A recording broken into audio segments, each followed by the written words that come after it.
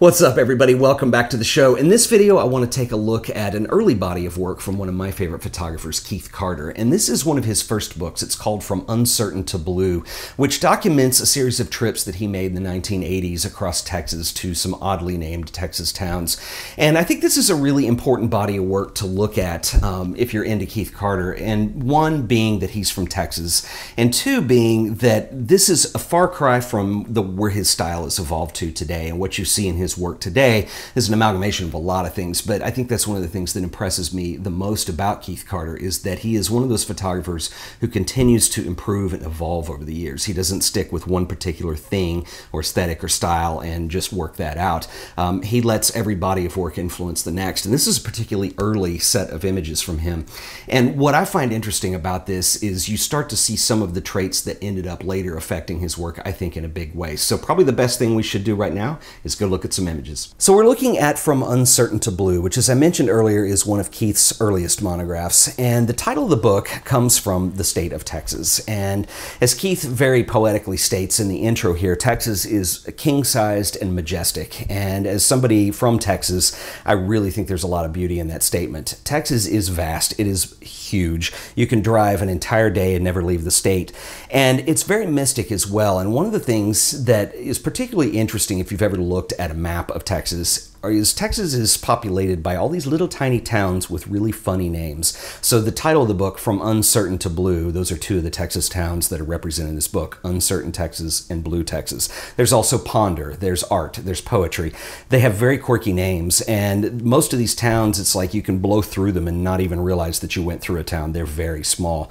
And so this is an interesting concept behind this book. So Keith and his wife, Pat, were thinking about taking a vacation, and they had looked into all these exotic trips, going to Europe and things like that. Nothing was really speaking to them, and they were talking about the funny named Texas towns. They'd pulled out a map and had been marking them on there, and decided to embark on what ultimately became a series of road trips to visit these towns, and Keith began to photograph them. And this spanned several years. I think some of these trips started in the mid-80s, so as early as 1984, some of these images, but I think officially from 1986 to about 1988 is when the bulk of this work was done. And what I think is very interesting about that as well is when you start going through these images is there is, you know, the 80s are kind of remembered as having a specific aesthetic to them, and this was really anti-1980s aesthetic, a lot of these images. And it's also interesting to see the thought process that went down behind these, and I want to talk about the way the book is laid out. You have a lot of contact sheets in here, which I think is particularly significant, and I've mentioned over and over on this show that that's one of my favorite things when you have an artist that's willing to share their contact sheets, because what you're seeing is the thought process. These were made with the sleeves on, so they are marked with the final image, but you can see kind of what some of the variations were. And in the case of Keith Carter here, he definitely had a deliberate image in mind, and he would pretty much shoot a roll of film around that. And one of the things he also states in this book is that he purposely did not want to overshoot and over-document. It wanted just one image to represent the place. And I think that that's kind of, it's important because there's kind of a minimal quality to that.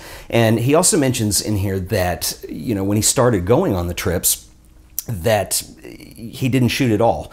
And it's interesting because when you're in the state of Texas, depending on where you are, there's a lot of different landscapes in Texas, but you don't have any mountains, so for the most part, except for West Texas, but you don't have the rolling Ansel Adams landscapes. And so, you know, Keith mentioned that it was really challenging, and what he felt like he was doing early on was just shooting nothing. And soon as they began to get comfortable traveling, nothing started to turn into something. And there's a lot of portraits in these books. Usually he would ask people to go grab their favorite thing that they'd like to be photographed with. So a lot of times you see a prop or something in some of the images.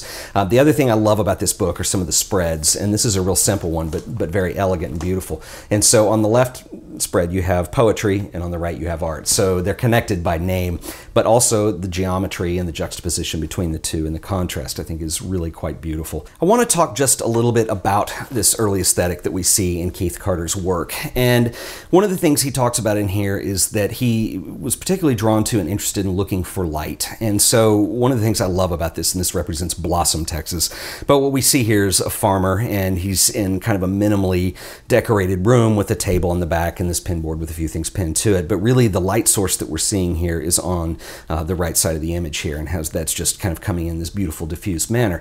And what we're seeing here is almost a nod back to past master types of work. works, Vermeer, you think of early painters.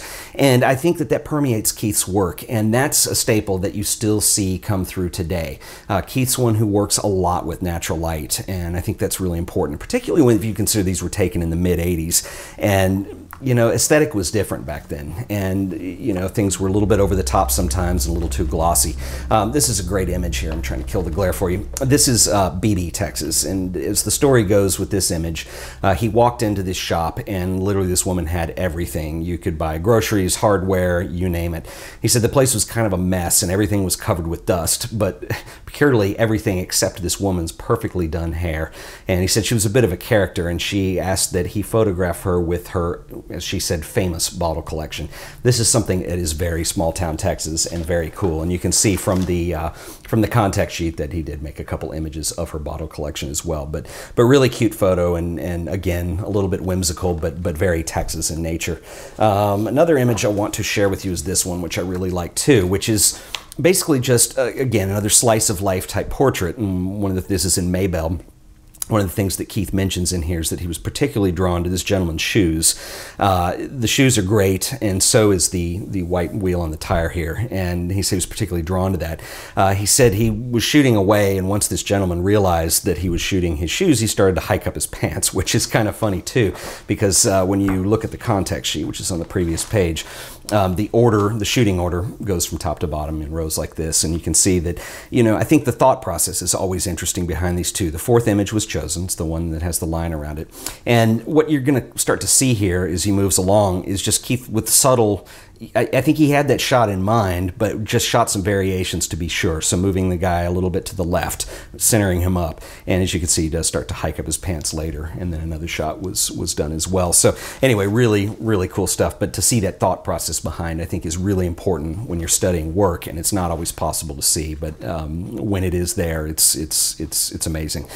Finally, I want to end with two images here that I think are particularly important in terms of where Keith's style ultimately moved towards. And this was shot in Oatmeal, Texas. And the story that he tells on this is that he walked into this little theater, and this is what greeted him. And he said he had a moral dilemma because he wanted to steal that painted backdrop.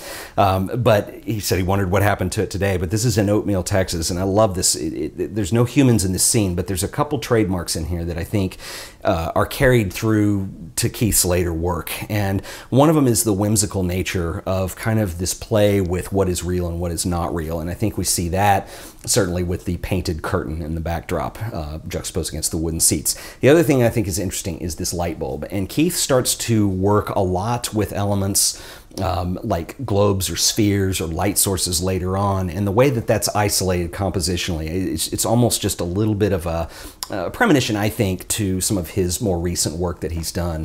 Definitely a later period of his work when he started becoming very known. The other image that I think is really key to that too, which I think is just such a beautiful picture of these kids tumbling around in front of this house. This is in Uncertain, Texas. It's one of the first images in the book, and this is what's interesting is Keith does a lot of play with focus, and he does a lot of stuff with intentionally throwing out tilt shift, and he does a lot with motion blur where the camera stays still and it's a longer exposure. And that's what we're starting to see here, even in an early body of work like this with these kids that are tumbling through the middle.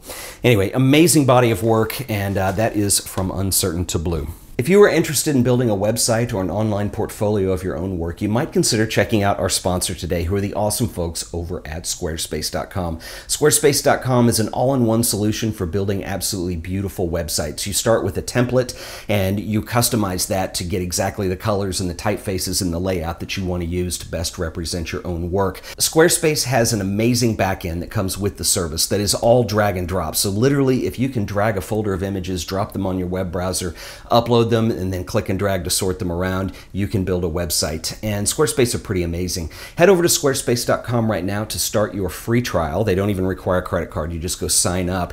And if you're interested in subscribing to their service, I can save you an additional 10% off your order at checkout. What you want to do is use offer code AOP.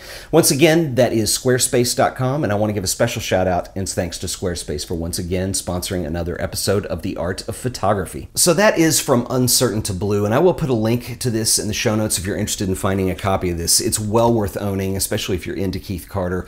And it's very different from the work he's doing now, but I think it's a key component and kind of a linchpin in some ways to some of the stylistic elements that he's continued to evolve with over the years.